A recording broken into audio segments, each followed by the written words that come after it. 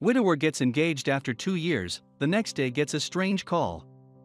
David smiles to himself and his heart gushes with emotion as he watches his family, amidst the bright lights and festive ornaments, decorate their towering Christmas tree. He takes a look at his late wife's picture on the table beside him and feels a lump in his throat. He sure did miss her. Then suddenly David's phone rings.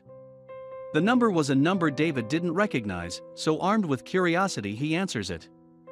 He had no idea that this call was going to change his life forever. David Schmitz had a perfect life. He had a kind and gorgeous wife called Brenda, and 4 young children that made him beam with pride every time he looked at them. But little did this doting father and loyal husband know that his world was about to be torn in two, and nothing would be the same again. As soon as David laid his eyes on Brenda 25 years ago, he knew she was the one.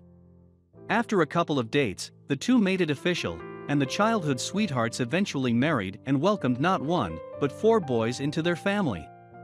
David thought he would spend the rest of his life with Brenda. She was his soulmate. But he was so wrong. It was a cold morning in winter when David's wife Brenda had a checkup at their local hospital. David dropped Brenda off and waved her goodbye as she went into the doctor's room. Brenda thought it was just going to be an ordinary routine checkup, but she had no idea what the doctors were about to find. Unfortunately for Brenda, the doctors told her that she had ovarian cancer, and ultimately it was terminal. As expected, Brenda was devastated to hear this. She so badly wanted it to be a nightmare she was about to wake up from, but this was no nightmare, this was her reality, and she didn't have much time left. Brenda knew that she wasn't going to waste her few months remaining by being down and sad. She was determined to make it fun and meaningful. But that didn't stop the little voice in the back of her mind from constantly worrying about what was going to happen when she passed. How would her husband cope? Brenda wanted to make sure David found somebody special after she passed. She even told him to go out looking for love, for someone to spend the rest of his life with. Sat by her hospital bedside, David asked his dying wife just how he will know when he's found the one. Brenda turned to him and smiled, "You'll know because I'll be there." And then, as peaceful as a summer night, Brenda took her last breath and passed away. He thought things could get worse, but he was so wrong. After his wife's death, David was heartbroken, but he made sure to focus his attention on his 4 children. He had to keep it together for their sake. And as time went on, the grief started to fade away, and David started to look forward to his future again.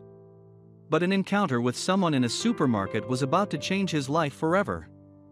A year after his wife's passing, David met Jane Smith, mom of 2, in a local supermarket. The two started dating, and straight away she fit right into David's family. She even took on his children like they were her own. But there was another sign that David's relationship with Jane was meant to be. And it was a sign from above. You see, Brenda and her son Max's favorite song was "Over the Rainbow." The two sang it all the time in the car and at home. But when Brenda passed away, the town hadn't had any rain for 5 days. Then suddenly, a double rainbow appeared stretching out across the blue sky. David was amazed at the double rainbow he saw, but it didn't make sense. Even a local meteorologist said the rainbow must be an anomaly because they hadn't had any rain. Hearing this, David felt a lump in his throat. He knew it was Brenda. Moreover, when David told his new girlfriend Jane about the rainbow, straight away he could see confusion and shock on her face. With her hands shaking, she got out her phone and showed David a picture. It was a picture of a double rainbow. The same double rainbow David saw. Hearing this, David knew that he and Jane were meant to be. It was a sign. A sign from Brenda. So the following September, David proposed to Jane and she said yes.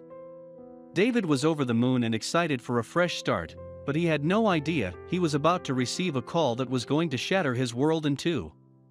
Christmas was soon approaching and David's household was kitted out with festive decorations. He watched his new family laugh together while they decorated the tree. Suddenly David's phone rang. He didn't recognize the number, so armed with curiosity he answered the call. He had no idea what this call had in store for him. The call was a local radio station, and the presenter told David that somebody had sent him a Christmas wish. The only problem?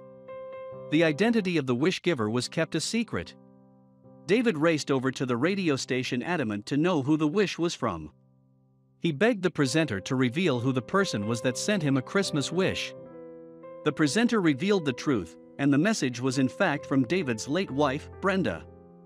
David was frozen in his tracks. He couldn't believe it. His mouth dropped wide open as tears started to fill up in his eyes. How was this possible? Well, a month before Brenda passed away, she wrote her requests in a letter and asked a friend to keep the letter until David had found a new love. And when he did, Brenda wanted the letter to be sent to their local radio station. And inside the letter was 3 wishes. First, Brenda wanted a holiday that all her family would enjoy. Her second wish was a party to be held for all the doctors and nurses that cared for her. And last but not least, Brenda's third wish was to pamper and treat Jane. She would most definitely need it for becoming a stepmom to her 4 boys. As David listened to his late wife's words, he felt tears stream down his flustered face.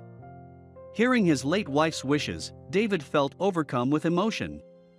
He knew that she was happy for him, and David felt relieved to hear this. He knew that Brenda approved of Jane and approved of their relationship. And that was all that David needed.